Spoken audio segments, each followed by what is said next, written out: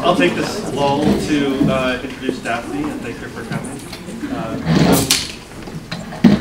Very recent PhD from the University of Cambridge in education, from especially sociological approaches in education. Then very quickly became a researcher at UChicago, working in part in the periphery of the economics department. And then next is going to be bioethics postdoc at Stanford. So like your typical, track. So Daphne works at the intersection of education, genetics, and also ethics, I think, as you'll see. And also is an exemplar in a way of doing interdisciplinary research, which she'll name and maybe rename later, current name, adversarial collaboration. And I think she'll draw on that hopefully a little bit later. And it's just a really interesting, and I hope you'll agree, I know you'll agree, very interesting perspective that circles around some of the issues that she'll be discussing. So please hold questions in the beginning. She might let you start in the middle, depending on how things go.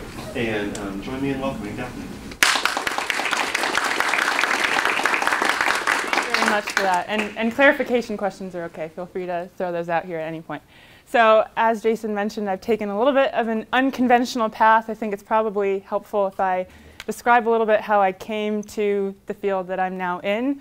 I did an undergraduate degree in medical anthropology, and at that time started working for a nonprofit education organization, which then got me interested in education. And so I went over to Cambridge to do some graduate work in education, looking really at intersectional perspectives in education, how we think about equity, and decided to stay for a PhD that combined those two interests, medical anthropology and education, into part of which I'm going to talk about today, which is looking at the social and ethical implications of social science genomics. Social science genomics is a field that is interested in looking at behaviors and outcomes that we would typically think to have been socially influenced, things like household deprivation or income or educational attainment, and looking at the possible role of genetics, genetic influence in how differences between individuals map out in society. Before I start, though, with that, I want to start with a story. So for my doctoral research, I did a mixed methods study. I was working with teachers in 2 schools in the Midwest and also ran a national survey.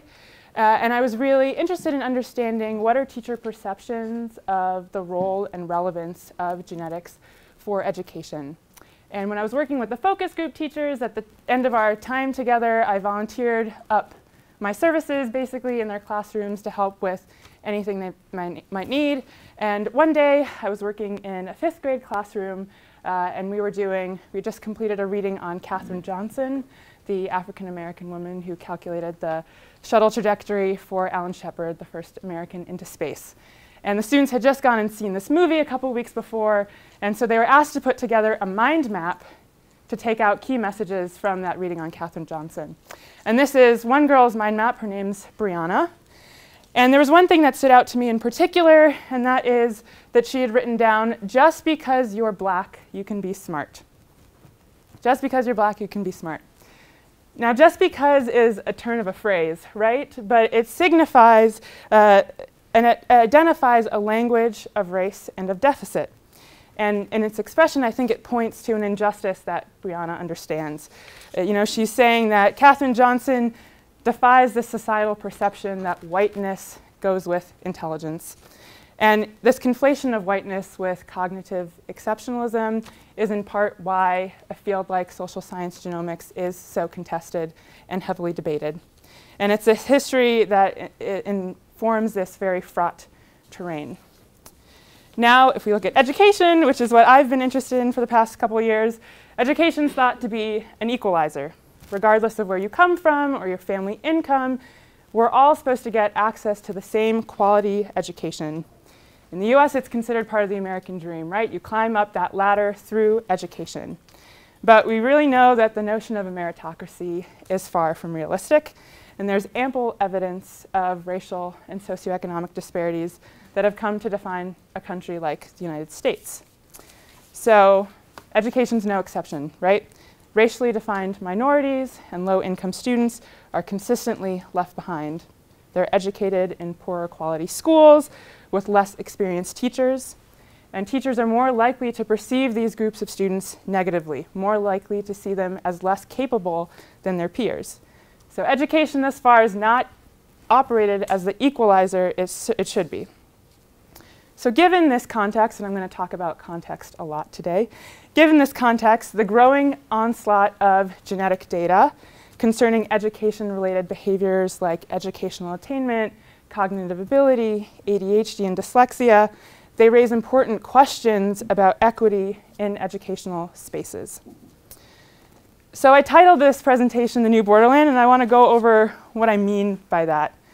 The growing onslaught of genetic data in today's world is the new borderland. The recent mapping of the human genome has made genetics research increasingly prominent, and it's beginning to re-intersect with education research. The cost of DNA sequencing has dramatically decreased at a breakneck speed, and we've made great advances in the analytic methods that we have for processing large amounts of genetic data. So we're in a new phase of biological inquiry into human behavior. I have long been interested in how human societies create, embody, and legitimize borders, differences. On the one hand, we celebrate human difference. Each person's got a unique set of fingerprints. No one person is the same. But at the same time, we also use these differences to validate systemic and structural inequality. We use them to devise walls, whether they're physical or metaphorical, between ourselves and others. And I think the question really for me is, what path will social science genomics lead us down?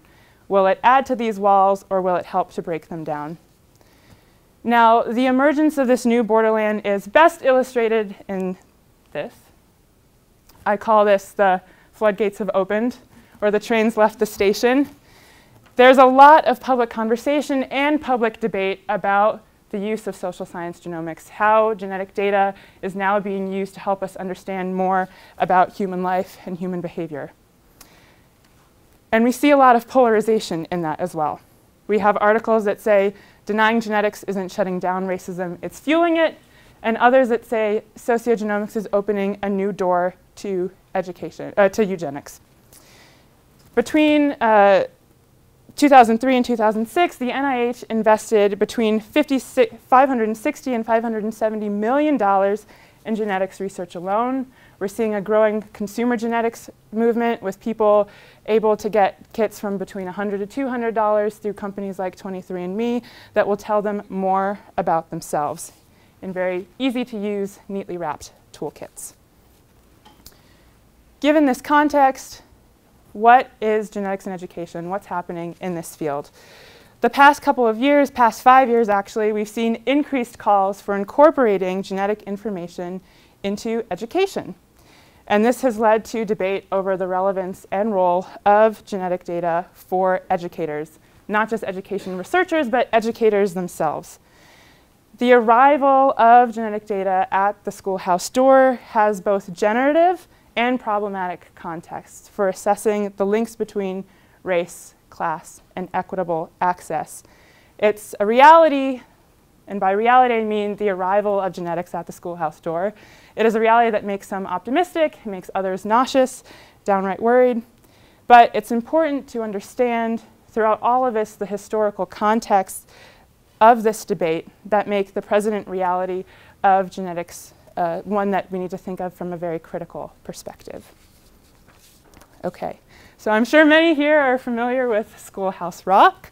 Had my sister do some graphic design to create Schoolhouse Risk with the PGS superhero. One of the most important developments in recent years is the Genome-Wide Association Study, or GWAS. GWAS investigate the entire genome and identify SNPs associated with a particular behavior or trait.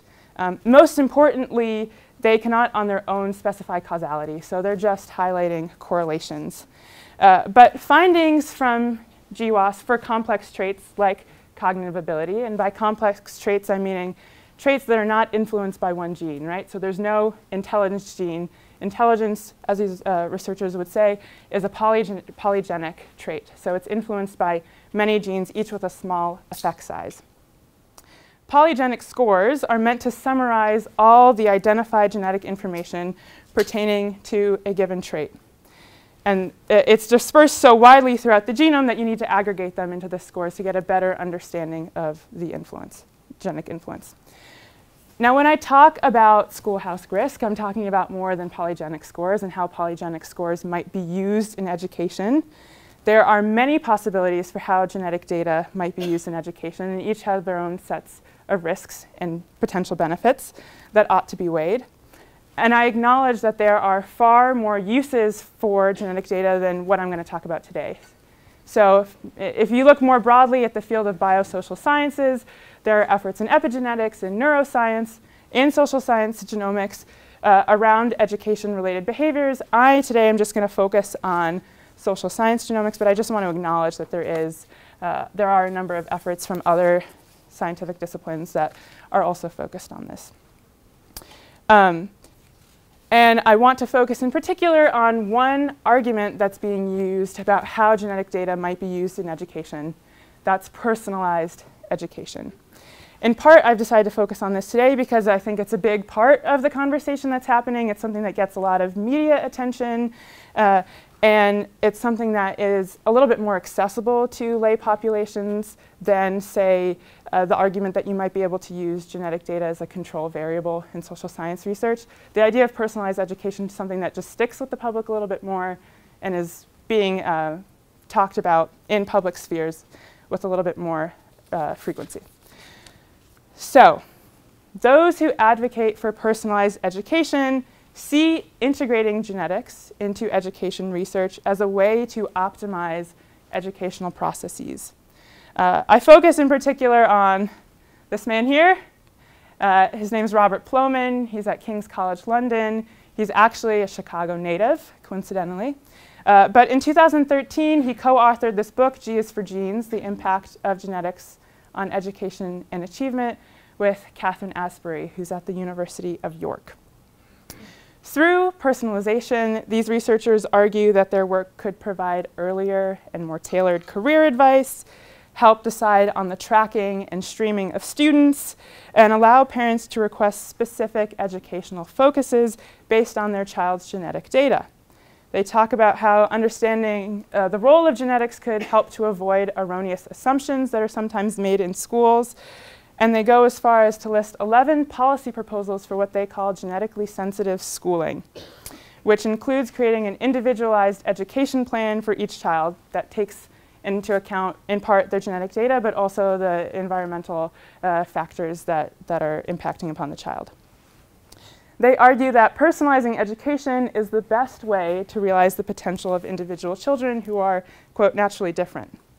I want to take a moment to look at some of these policy points that they've presented, each of which they've got an accompanying rationale for that is taken from findings in behavioral genetics, which is a sub-branch of social science genomics.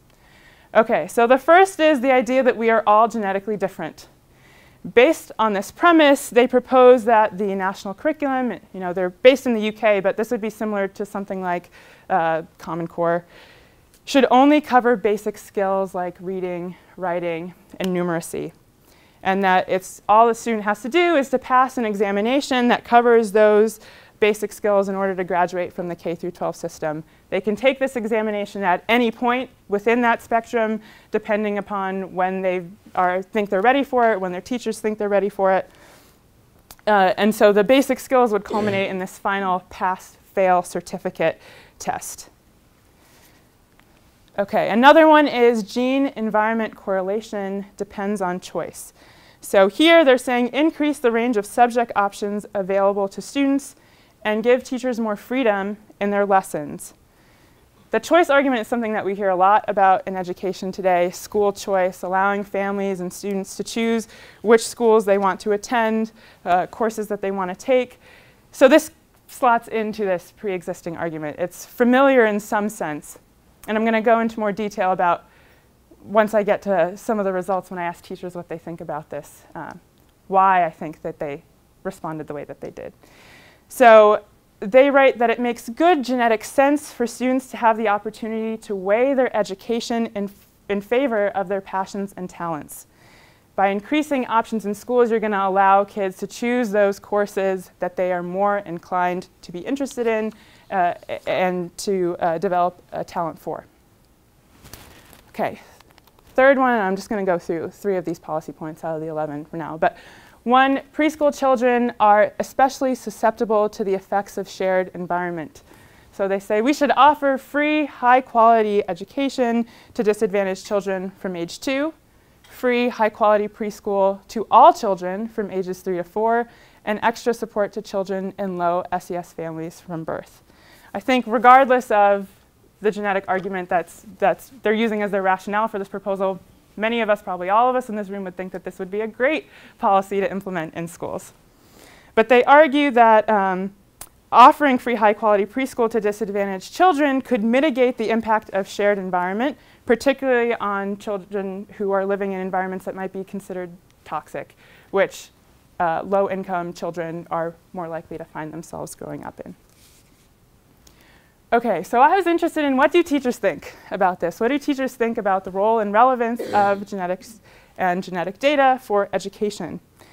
To better understand this, I ran a mixed methods study that included a 37-item, 3-section online survey, and the focus groups at 2 contrasting schools. So at the very beginning, when I talked about that student, Brianna, she was coming out of a school that was a public charter school, predominantly low income, predominantly African American. I worked with teachers at that school.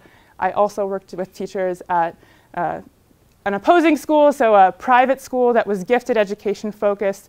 Families paid $19,000 a year in tuition, predominantly white, predominantly high income.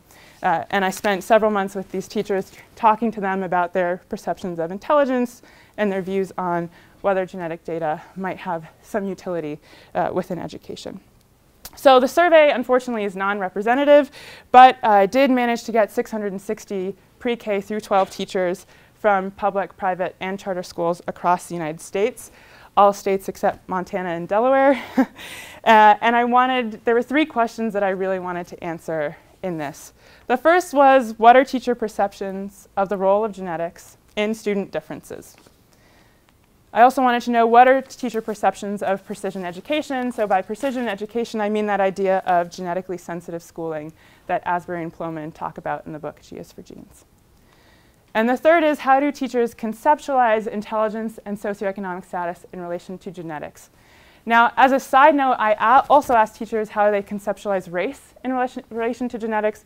I decided not to include that in today's presentation, and I'm happy to go over why, but I'm going to focus on intelligence and socioeconomic status for now.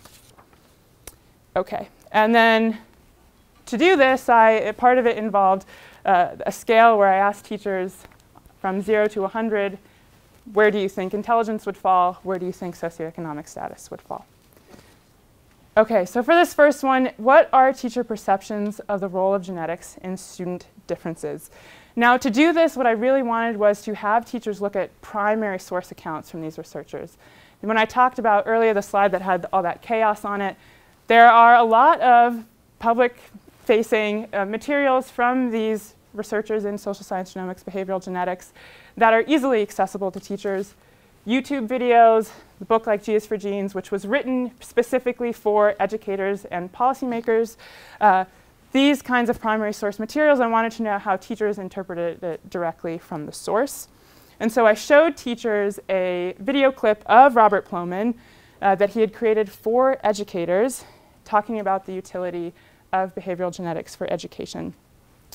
So first, I took extracts from that video, and I wanted to ask teachers the extent to which they disagreed or agreed with those statements. So, and by agree, I've included somewhat agree, or strongly agree. I'm happy to give that breakdown if anyone wants more specifically. But over 90% agreed with the statement that Plomin made. Not only do children differ in how easily they learn, but it's also sort of in what they learn and what they like to learn. Again, over 90% agreed with the statement, children differ and they differ genetically. Over 80% with don't just automatically blame teachers and schools and parents, realize that genetics is important. And then finally, around 60% agreed with the statement, a student's genetics play an important role in their success in the classroom. And just to, I'm going to break that out a little bit. So, you know, we had 45% that said, that agreed with the statement, 47% who agreed with the statement, who said they strongly agreed with the statement, children differ and they differ genetically. Okay. So then, what were teacher perceptions of precision education? So I showed teachers all 11 of these policy points, including the rationale given, the genetic rationale for why that policy point should be implemented in schools. And I wanted to know what their thoughts were on it. Okay, so we had about 2/3 of teachers who felt that these 11 policy points would have a positive impact on the American education system.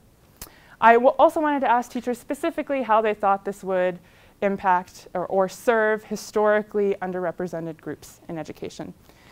72% felt that these policies would positively affect low-income and ethnic minority children. Now, part of the appeal, I think, of these policy points, and as I gave the example of that preschool one, is that they touch upon very pressing and real issues in education, such as differential access to quality education. So it can be difficult to navigate between seeing these policy points as ones that are genetically informed and seeing them as proposals that simply make sense, as one of the teachers I was working with said. Who wouldn't want to offer a free, high-quality preschool? Asbury and Plomin evoke a kind of humanitarian language to push forward these policy proposals that I think speak to teachers who work in high-stakes teaching environments where they are under a lot of pressure. Now, I just want to give one little anecdote. So I spoke to one behavioral genetics researcher about their use of genetic data in education, and they said that there's a big push to want to compensate teachers based on the rate at which their students are learning. So this is the high-stakes teaching environment that teachers are in now. You give them a test at the beginning of the year, you give them a test at the end of the year, and you see how much the students improve. Now, this researcher said maybe that teacher whose students are doing well, they get a bonus. But if you really wanted to do that fairly, you'd want to know the genetic potential of those kids, because you might be rewarding that teacher for just having very talented students. And maybe the teacher's not actually a better teacher. So to be fair about incentive structures for teachers, you might want to have some idea of the quality level of students, and maybe genetics could help to inform that. All right. So I also asked teachers whether tailoring an individual education plan based on an individual's genetic profile would change their views of these policy points. Over 65% said that it would not. Interestingly, I also asked teachers whether they thought adding a course in teacher training on the genetics of learning would be beneficial for practitioners, because this was one of the policy recommendations that Asbury and Plomin made, that teachers should be educated in the genetics of learning and education. You know, just over 40% thought that this would be beneficial, but a higher percentage, around 47%, were unsure. I think the key thing to pick up from this is that very few people thought it would not be, that it would be actively bad or harmful in some way. Okay, so back to this. So I then gave teachers the opportunity to reflect on the etiology of socioeconomic status and intelligence as they understood it. And there were a wide array of responses. I just want to draw out this one from Florence, who was one of the focus group teachers I worked with. She said Dweck, and she's referring to Carol Dweck, who has pushed forward that growth mindset movement, if you've heard of it. She said Dweck would be like the sky's the limit, but that's a bull-faced lie, isn't it? Because of different things, social constructs, the way systemic things. And then I know it might be like totally taboo to say, but I do believe everybody's given a different measure of whatever that is. So how did teachers conceptualize intelligence in relation to genetics? That status should be removed. Out of the survey respondents, I had one respondent who said, I know genetics is hugely controversial because in a democratic society, we believe we can influence outcomes. Honestly, I always wanted to believe this, but I've seen families where with modest interventions, children have been exceptionally successful, and others where the children have had to work extremely hard to keep up. And she demonstrates, this respondent demonstrates what I think is a real tension between the idea of equality or the blank slate philosophy, the idea that we're all born with equal set of abilities, and genetics research, and the idea that there are genetically influenced individual level differences. Equality is a core premise of the American dream, right? We say all men are created equal. So talking about genetics may seem incompatible with the tenets of a democratic society, as this respondent, I believe, is alluding to.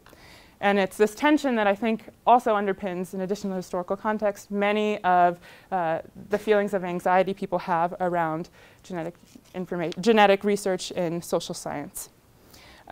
But outside of these kind of anecdotal reflections from the survey and the focus groups, what happened when I asked teachers to quantify genetics in terms of, quantify intelligence in terms of genetics and the environment? In other words, if we ask teachers how big a role do you think nature versus nurture plays when it comes to intelligence, what are they saying?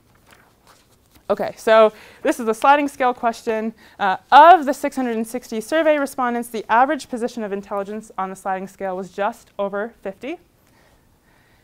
Now I want to talk about this in relation to what the field of social science, genomics, and behavioral genetics says right now. So pedigree analyses of intelligence, so that would be things like twin studies, have reported that genetic differences can account for between 50 and 80% of the phenotypic variation. About 50% of differences in intelligence and 40% of differences in education can be explained by genetic effects when a large number of rare SNPs, single nucleotide polymorphisms, are included. So in some sense, teachers are not that far off from what the field of behavioral genetics is saying. And it suggests that rather than this idea that we have in our society of a nature versus nurture debate, teachers are seeing this more of a nature and nurture conversation. Okay, so socioeconomic status. How did teachers conceptualize socioeconomic status in relation to genetics? So I had one survey respondent, and I'm happy to also explain why I've included their political affiliation. That was something I was really interested in, and I can go into that if people have more questions. But they said, research demonstrates that genetics is the principal determinant of both intelligence and key traits such as conscientiousness. The genetic lottery does play a role in socioeconomic status, since smarter people tend to have better socioeconomic status on average. Differences between overlapping bell curves between races can be larger than differences between overlapping bell curves between different genders. Of course, the difference between intelligence and high intelligence. The difference between the intelligence of high intelligence, low intelligence members of any one group is larger than disparities between groups. So when I looked at the sliding scale question, the average position of socioeconomic status on the sliding scale was around 30 out of 100 points. If we look at social science genomics, previous genome-wide association studies, or GWAS, use household income as a marker of socioeconomic position. And they've shown that common genetic variance can account for about 11% of this variation. So perhaps teachers, in some sense, are overestimating the impact. But there is also the issue of the missing heritability problem, and so the genetic variants that have been found in relation to many human behaviors do not always match up with the genome-wide association studies. So heritability estimates tend to be a lot higher than the genome-wide association studies and the percent of variation that they're able to account for. Okay, so given what I have found, the fact that many teachers think genetics play a role in education, potentially an important role, given the context in which the American education system is situated, we've got an ugly history as well of using eugenics to legitimize race and class-based differences. How do we think about a future that is very uncertain? What are things that we should keep in mind as we move forwards? In other words, what should we keep in the front of our minds in a world where researchers say educational attainment is heritable, and in which many people at the same time are seeking social, educational, economic, and political access, opportunity, and equality? Are these things necessarily inherently in tension with each other? Or a world where there are very real social and environmental factors that have grave life and death implications for individuals, where there's a risk, we might call it the schoolhouse risk, that polygenic scores could distract from efforts that are aimed at equity. And finally, a world where there are genetic and biological ideologies and language that are used to validate racism and classism. Context matters. I cannot stress that enough. So, first thing I think we should keep in mind is human history and genetic diversity. Human history is very deeply intertwined with our genome. In fact, if we look at the consumer genetics movement, the growing movement there, individual interest in one's own genetic history is in part what's fueling that movement. Genetic diversity can be a scientific treasure, but it's also going to require a more careful study given that genetics and history are so intertwined. Genetic differences might be a viable means for understanding divergent outcomes between individuals who might otherwise come from comparable starting points, like siblings, but attempts to use genetic differences to explore variation in complex traits between individuals or groups, racial groups, that experience manifestly unequal environments is a fraught endeavor at the very least. It will be nearly impossible to isolate the effects of genetic differences from the effects of environmental differences, given both the severe levels of socioeconomic stratification that we have across societies, and also that a lot of the stratification that we do see in these societies across groups, and the group differences we see, so perhaps racial differences, are associated with dramatic differences in the ways that we experience our environments. The other point I want to say on this is that genetic ancestry cannot be conflated with race. So ancestry, as geneticists use it, refers to an individual's place on the many branching trees of genealogical descent. And while we all share the same extensive tree, ancestry captures genetic similarities of individuals due to more recent common forebears. And so ancestry is an individual characteristic. You can almost think of it as a fingerprint, while race is a more socially defined process. It's something that we construct based on where someone's living or certain social perceptions that we have of people. And so it's critical that we understand that the relationship between ancestry and race is one that's very dynamic and that they cannot be conflated with each other. Okay, the second thing, and this is something that I'm particularly interested in, is the unequal access to precision services. So if personalized medicine or perhaps personalized education becomes precise for only certain groups of people, it runs the risk of becoming a driver of inequality rather than perhaps a systematic means to improve public health or public education. And I think that there are two sides of the coin when it comes to this. The first is focusing on the capabilities of the research itself. So at the present moment, most genome-wide association studies focus on individuals of Northern European ancestry, which means that this cannot be generalized to other ancestral populations. Indigenous and minority groups are dramatically underrepresented in these genome-wide association studies. And it also is important to recognize that individuals of European ancestry Northern European ancestry is quite genetically homogeneous. So what that means is someone who's maybe living in Denmark in terms of ancestry and someone who's in Norway in terms of ancestry are more likely to be genetically similar than two people who are living in Nigeria 2 miles away from each other, which again goes back to why you cannot use race as a proxy for ancestry. Many of these GWAS do not generalize to all humans. The other thing, second part of this coin, is that the misdeeds of previous generations, if we look at Tuskegee, there is a great mistrust from certain communities about engaging in biomedical research. And perhaps as the consequences of these experiences, we see that there's a reduced enrollment in genotyping amongst African Americans. Okay, the second thing deals with the social and ethical implications of precision services. So as the commercialization of genetics advances, policymakers and educators will have to consider the implications of genetic testing, whether it's conducted inside or outside of schools. Higher income people tend to more quickly respond to new health-related information. They've got more resources, are more likely to seek services such as these, and on top of that, when we look at what kinds of schools, if we're looking at precision education, what kinds of schools would be the most likely to respond to a parent that, say, walks through the door and says, I just took my child to our pediatrician, we got him genotyped, he's predisposed to develop dyslexia, please put in place a reading intervention now to help mitigate whatever effect that might later manifest itself.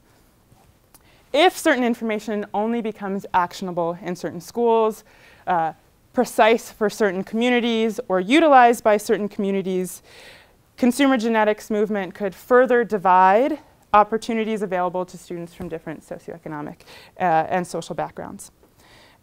Inequality due to differential access to genetic screening is particularly unsettling in prenatal genetic screening, and it has the possibility to translate social inequality into genetic differences. So what I mean by that, it's already common, for example, for families to conduct genetic testing in utero for disorders like Down syndrome or Tay-Sachs or cystic fibrosis. Parents can also use in vitro fertilization to select more specific attributes like the sex of their child. And perhaps we can see a world in which this evolves and parents with means and resources go beyond simply trying to screen their children for things like learning disabilities or severe developmental disorders, and also choose to screen their unborn children for socially valued traits like cognitive ability or athleticism. So as we begin to better understand the genetic basis for a wide range of characteristics, differential access to such screening practices could create new gaps in the genetic risks for valued life outcomes. And it could further strain the role of public education, a role which is already strained, as we've talked about, when it comes to equalizing opportunities across individuals. Okay, and I'm going to skip this because I think I'm running out of time. But discrimination based on genotype is incredibly important. GINA, 2008 law, which tries to prevent discrimination against genotype, has many loopholes, particularly if we look at life insurance and disability. This is a great Twitter that you should follow if you want to learn more about it. It's run by John November at the University of Chicago. So given these things that I've said that we should keep in mind, what is a potential mechanism we can use to ensure that we're creating socially responsible research, that genetics research is used as much as it can be for a force of good rather than to further racist, classist, and inequitable purposes? And this is the adversarial collaboration that Jason had talked about. I advocate for adversarial collaboration as a mechanism for socially responsible communication in social science genomics. And I mean communication with the public, but also between research communities. Adversarial collaboration is a research partnership that brings together people from different and at times opposing disciplines and viewpoints. And I think that's really key because it's not just cross-disciplinary. You might have people who are in the same department who have different views of an issue. It's a joint research effort that's focused on engaging and forming a richer collaboration to result in better communication. So it will, in theory, help to improve public engagement, temper claims, be explicit about what a research study can and cannot do, and respond to the misinterpretation and misuse of research in a both proactive and reactive format, all of which is to ensure that genomics is used as a force for good and works in the interests of even the most vulnerable communities in our society. I came about the idea of adversarial collaboration just by happenstance. I was at a special interest group meeting at the American Educational Research Association conference, and someone just threw it out. But at the time, I was working on a project with two colleagues at Stanford who are more and more entering into the field of social science genomics. And it really described what we were doing because we were coming from different viewpoints. I think I was a lot more tempered and perhaps skeptical about the potential promises of genetic research for education than they were. And we were working on this collaborative paper to try and explore the promises and pitfalls of genetics research in a world where we've got a very ugly history when it comes to using it and where the future is very uncertain. So to end, I just want to go through I've been thinking recently about whether the term adversarial is the right one to use. I find that when I first introduce it to people, they have a little bit of a reaction to the idea of adversary. Maybe it's a little too strong for some people. So, I mean, I like it, but we could also think of it as an expansive collaboration. And my hope is that a research effort like this one, it might start as more of an adversarial collaboration between researchers who have different viewpoints, but it's going to we're going to be able to reach some sort of consensus. And I think the important thing is, in the strictest term of adversaries, a collaborative effort like this will not necessarily be effective. You need people who are at least willing to listen to the other side and respect the opinions of another, even if they don't necessarily agree with it. But I think that given the polarization that we see in public spaces around what genetic data might be used for, we're going to, at some point, need to stop talking past each other and start talking with each other. And perhaps one day we might get to a space where we see this more as an expansive collaboration rather than an adversarial one, but focusing on critical discourse.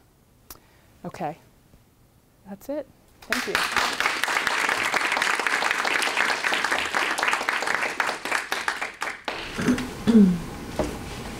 Fabulous. This is wonderful and super interesting. And there's much to be said about the earlier parts, but I want to start with adversarial collaboration.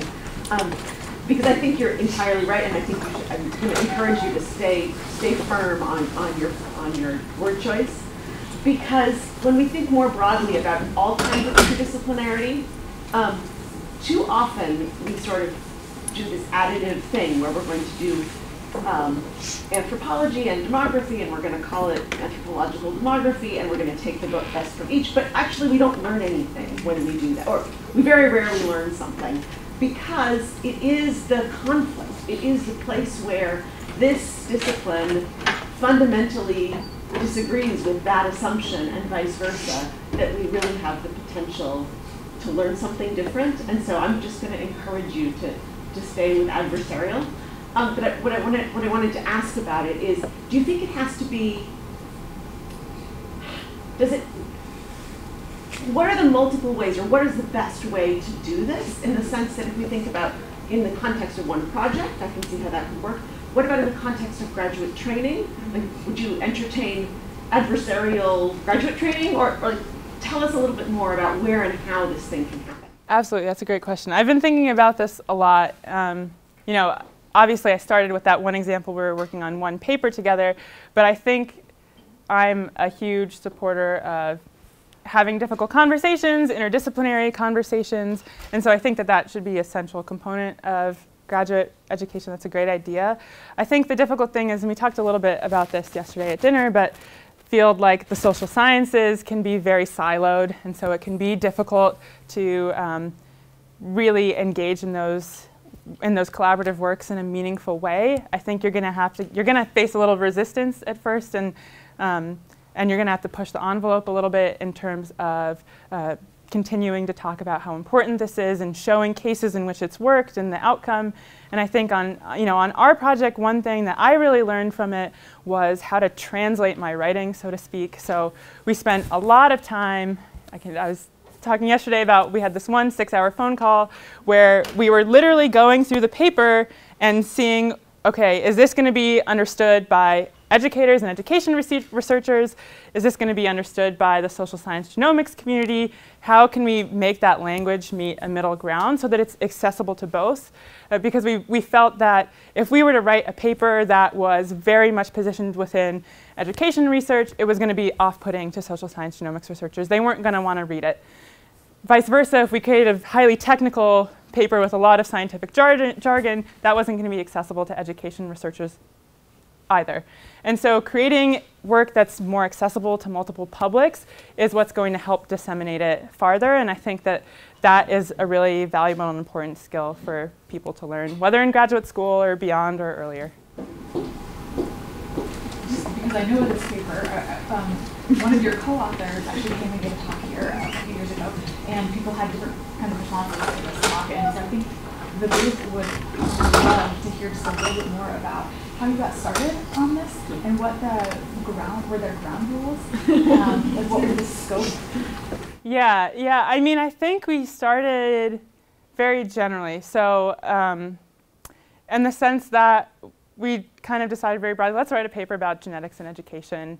And we think it would be good to write it with each other because we do not always see eye to eye. And in the field of education right now, there's a lot of anxiety and perhaps resistance to the idea of social science genomics. And then in social science genomics, there's this perception that, you know, and I experienced this myself where, oh, you don't fully understand the science and the methods, you're just critiquing this without truly understanding what it is that we're doing or trying to do. And so we basically wanted to create a paper that would be accessible to multiple audiences. We did lay some ground rules in terms of if there was anything that made someone feel uncomfortable, that they didn't fully agree with or buy into, we would either find a way to temper the language, so perhaps find a more middle ground, or we would table it for another conversation. But that was pretty much the only ground rule that we laid. I think, and that's part of why I'm having some thoughts about the term adversarial collaboration, because we were all willing to listen to the other side and to arrive at that middle ground. We went into the project saying we are going to create a paper that sits in that middle ground. And so that's a basic premise of having something like this work. No more questions. This is less part of the larger conversation, more about the study that you did at the beginning of the presentation. Those sliding scales really confuse me. Okay.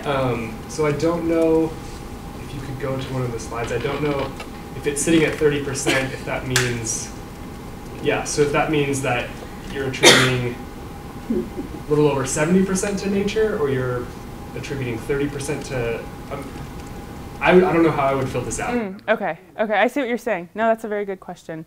So when I gave this to the survey respondents, I said, how would you define intelligence or socioeconomic status or race? And I said, with 0 being purely environmental factors and 100 being purely genetic factors. And so they just toggled the scale to, you know, to what extent do I think this is genetically influenced? Was the response bimodal, or did it? There was a lot of variation in responses, and I think that also speaks to, I wish I had put the histograms in the appendix here, but there was a lot of spread in responses, and I think that also speaks to the fact that a lot of people, there isn't mass consensus around the role to which genetics play a role. And that, you know, part of the reason why I didn't include when I asked teachers about race in this is because I had a conversation afterwards where I realized, well, how do I know if teachers are talking about race in terms of self-identified race or if they're talking about ancestry? And so because I couldn't parse that out, I've decided I need to rework that a little bit.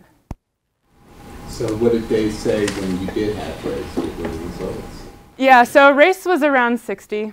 So people thought it was higher. So that made me think that perhaps they were thinking of something more along the lines of ancestry. But I would have been really interested if I had made them do race and ancestry, what the differences would have been in their responses. And I wish I had done that. Unfortunately, I didn't. I think you mentioned earlier, like in some of the quotes, that you had asked people about their political affiliation. Yeah. And I was wondering how often you found, like, I guess my personal assumption would be if someone identifies as very liberal, they would not be pro-incorporating genetics into it, right? So how often do you find kind of a dissonance between those ideas? Yeah, that was, I did have that question, which is why I decided to ask political orientation in there. And I did run regression on the sliding scales. There was pretty much nothing significant, which was really, I mean, the one interesting thing that was significant was on the race sliding scale. I found that white teachers were more likely than teachers of color to see race as a biological or genetically influenced characteristic. But when it came to political orientation, there were a couple of really random where it would be like this extremely liberal was less likely to see the role of genetics, but the pattern wasn't cohesive enough that for me to think that there was anything of substance there. And it's self-identified? Yeah. Okay. Yeah, self-identified political orientation. And so part of the reason why I put this one up is because, you know, I didn't really see that pattern by political orientation. And here's someone who responds as extremely liberal who's saying that the genetic lottery does play a role in socioeconomic status. And so I use that as an example to show that this idea that liberal members of society are less open to the idea of genetics might not necessarily be the case. Perhaps they're not as open about it, but under the guise of an anonymous survey, they might feel more comfortable. Do you have a sense of where the genetics or the personalized features rank relative to other dimensions from a teacher's perspective as far as challenges in actually teaching? Of course, I'm thinking of, so there's the genetics, there's the environment at home, there's the environment within school. So I'm just curious where genetics falls in the minds of teachers among other pressure. Yeah, so I didn't put this in here, but I did ask teachers to rank in order of importance different factors that they thought affected a child's educational achievement. So they were things like neighborhood environment, home environment, genetics, gender, socioeconomic status. It's like an intersectional look. And the single most important thing that teachers identified pretty much unanimously, it was over 50%, said that parent and home life was the single most important factor in a child's educational achievement. So, you know, and genetics fell, I think it was 5th. So it's right in the middle in terms of how they ranked it for importance. Given that, do you have a sense of what genetics means to people when they're answering this question? If it's something distinct than their parents and their home life and all these other characteristics? No, what is it that they think that it is? I did wonder whether having like parent and home life, if you could clearly parse that out from genetics. But you know, honestly, I'm not sure in terms of whether they were making a distinction between those two when they were answering that question. I mean, when I looked through the kind of anecdotal responses in the survey, and then when I spoke with teachers more in the focus groups, you know, in the focus groups particular, teachers talked a lot about segregation and how that impacted child's performances in the classroom. So at least from the focus groups, teachers were making a little bit more of a distinction between parent-home life and genetics. They were thinking of it more in terms of the actual environment in which a child was growing up and living, rather than maybe something that parents have passed down to the kid. Hi, I was wondering if you were able to look at variations by years of experience of the teacher. Yes, I did look at that as well. I should have just gone through the regressions. I did also look at the age of the teachers. There was one slight pattern, which was that the older a teacher was, the more likely they were to see these, in particular intelligence, as genetically influenced. So, you know, that raises important questions about whether, you know, younger teachers coming in, they are, you know, full of more energy, they are maybe more bought into the blank slate philosophy, and how can we help those teachers to continue holding that mindset as they go through their careers. If, you know, in particular, there was teachers who were over the age of 65 especially showed up as more likely to see intelligence as genetically influenced. A similar question as Michal. Do you have a sense of how the teachers understood intelligence, and then also how do researchers operationalize it? Yeah. So when I gave them the survey and in the focus groups, they were looking at, so in the focus groups, the first session we were looking at different definitions that are out there for what intelligence is. So we had definitions from behavioral geneticists, they're talking about G. We had other arguments on the other end of the spectrum that were saying intelligence is a socially constructed idea. And so I asked teachers in the focus groups to talk about where they fell within that spectrum. When it came to the survey, I had teachers watch a video clip of Robert Plomin in which he talks about intelligence. So I was hoping that they were using his understanding of intelligence, but it would be hard for me, given that they're taking it online on their own, to funnel them towards one particular understanding. I don't want to jump in. So coming back to Plomin, I find this kind of bizarre and fascinating and mysterious. This idea that increasing variety of courses will allow children to have their genetically oriented interests met. Is there any evidence that some kids are genetically oriented to geography and others to political science, or is that, like, am I misunderstanding? What is he trying to say with that? So that argument about increasing choice is, what is the right way to phrase this? That people are inclined to pursue things that they do better in. Okay. And so the things that they do better in, they are in part doing better in because there's a genetic influence at play, which is helping them in that arena. So by offering more choice, students are going to pursue things that they're interested in, passionate about, whatever that might be. And there is also potentially this driver, genetic influence that is motivating them to make those decisions. Does that make sense? Is there any evidence that that's true? There is in terms of, what's it called, shared, Jason, can you help me out? Not shared environment. I'm going to have to get back to you on the specific term for it. But I have to get back to the specific term. But there is research looking into how people make decisions to pursue certain things. And what's it called? I don't know what the term you're using, but it strikes me that there's evidence of occupational similarities from like parents to children and so on that is not irrelevant to that question. You're right, you point your finger on politics versus whatever as a narrow, but Coleman probably has maybe more in mind some vocational training, mechanical training versus, so broadening it in maybe a different axis or something. And that is one of his policy points as well, is to increase the availability and ease of pursuing vocational trainings. But I will find the specific term that's lost in my mind and get that to you. Yes? I'm curious where this choice-based approach, where it lies in relation to the method in which, or the pedagogy in which topics are taught. That's a great question. As far as where's education on that? So as I think about the VOTEC, what that tends to raise in my mind is, these are people who may organize things visually or spatially, mine's more concretely as opposed to more abstractly, etc. So that to me is more of a pedagogy, the way in which topics are like learning styles? Is that what?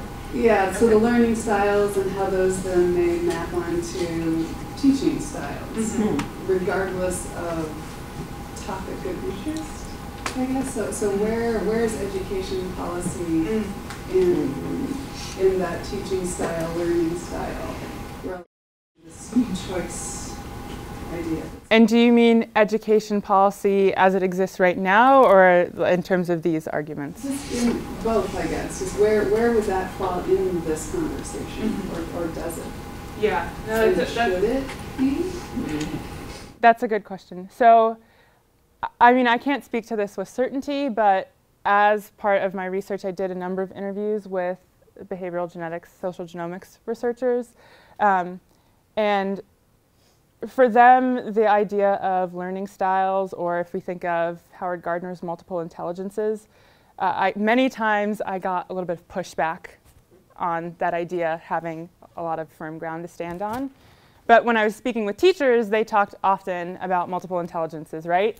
They would say, I know some of my students are good at this and some of my students are good at this, and everybody has a little different bit of whatever it is. And so I think there is a disconnect between maybe the social genomics field's view of things like multiple intelligences or learning styles and how highly educators themselves value them. Another interesting thing about Asbury and Plomin is they talk a lot about helping teachers to develop the growth mindset and telling teachers, making sure that teachers communicate to their students that you have the potential, you can succeed if you work really hard, if you have some grit. And when I spoke with the teachers about this in the focus groups, they would say things like, oh, I know that I should teach growth mindset to my students. Like that, I want them to embody that message. I don't necessarily fully believe that myself. Like when Florence said, I can only go with Dweck for so long, she's like, yes, I want to tell my students that they can do whatever they want. But I also know, and she said at one point, not everybody's brain is meant to go to college. And so I think also there's a little bit of a disconnect between how teachers teach and maybe the mindset that they have that they know I shouldn't be sharing this with my students. Yeah, so related, I guess the question I have is, in thinking about the genetics, instead of thinking about topics or college, et cetera, would the genetics inform more of the way in which people are predisposed to learn? Yeah, they also talk about whether you might be able to identify if a particular educational intervention, if certain students are more receptive to that intervention. There's the idea of the differential susceptibility theorem, so that different people have different responses to certain external stimuli. So, if we think of an orchid blooms in the right set of circumstances. It needs a lot of specialist, careful care. It's easy for you to go wrong with an orchid. Dandelion, on the other hand, is really robust. It can grow through pretty much anything. And so thinking about it from that perspective, whether there are certain educational interventions that the orchids might be really responsive to, but the dandelions would do fine without, or alternative, the flip circumstance. So there is conversation about how you might use genetic data to identify who are the orchids and who are the dandelions and who might respond more strongly to an intervention, and can you then tailor those interventions or perform a more economically beneficial intervention, in the sense that you only give that to the students who are more likely to respond positively to it. At risk of dominating, because to me what comes in mind is the structure of education. And if we're geared towards dandelions, but we have a population of orchids, is it an opportunity not to think about it in terms of intervention, but actual restructuring, to thinking about maybe we are dealing more with orchids than with dandelions? Yeah, and I think also, if you look at education as a field more generally, I think there is a bigger openness to personalization as like a very general concept. Recognizing, and teachers will say this all the time, that different students need different things, and I think that there's a growing movement embracing personalization. We see student-centered learning as a big movement. So I think separated from the idea of how genetic research and data might interact with that, there's already a movement where we're saying we need to be rethinking how we teach children, not necessarily teaching them en masse as if they're all going to learn the exact same way.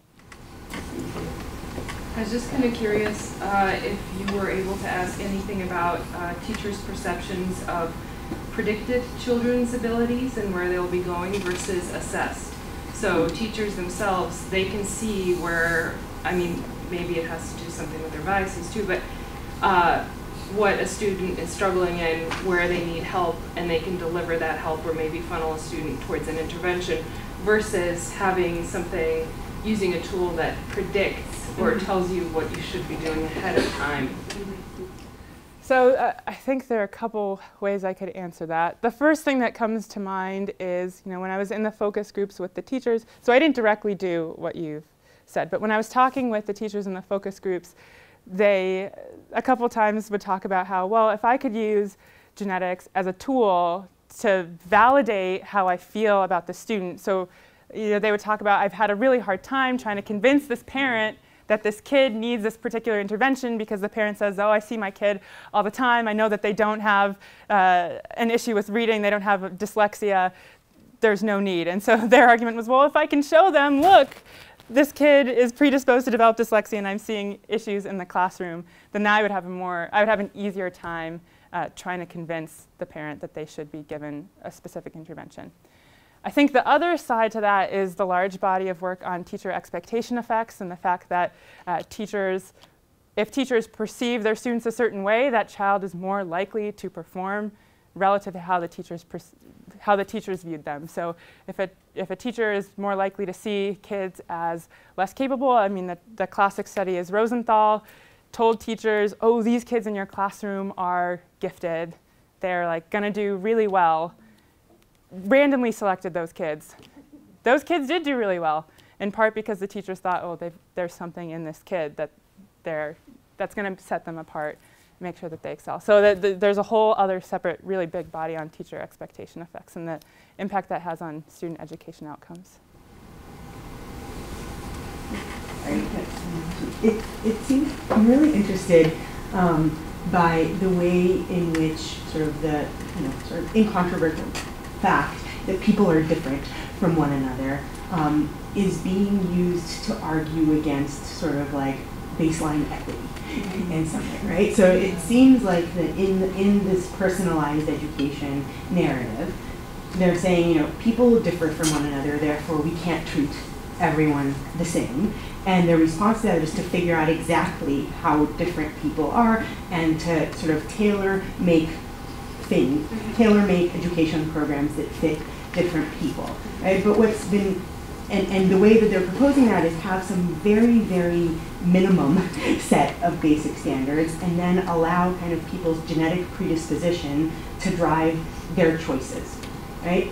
And that sort of makes sense to me if you've got sort of adults who kind of know something about themselves and about the world already and have to kind of choose from among the options. But just thinking about sort of like the people in this room, like how many of them would have, in elementary school, in 5th grade, like said, like, I will be a demographer, I will be a population scientist. Like, I, for one, didn't even know what demography was before I ended up in graduate school, right? And so it's like, I agree that there's sort of like value to letting, people make choices, and that to some extent, the choices that people make about things like education will be driven by their sort of own sense of their predisposition, which perhaps does have a genetic basis. But coupling that with a really sort of minimum basic education, as opposed to saying like,